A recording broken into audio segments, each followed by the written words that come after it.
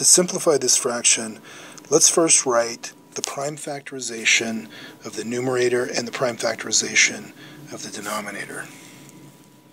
98, that's 2 times 49. And 49 is 7 times 7. Those are all prime numbers. That's the prime factorization of 98. 126, that's 2 times 63. 63, that's 7 times 9.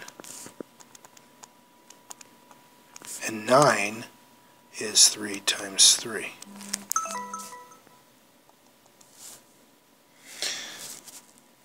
So in the numerator, 98, the prime factorization is 2 times 7 times 7. In the denominator, 126 is 2 times 7 times 3 times 3.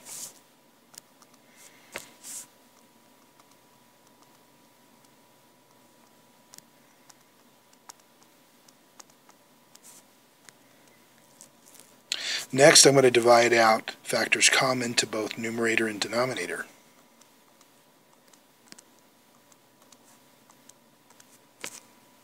The last thing I'm going to do is multiply the numbers in the numerator, and I'm going to multiply the numbers in the denominator. So in the numerator, 1 times 7 is 7. In the denominator, we have 1 times 3 times 3. And that's it.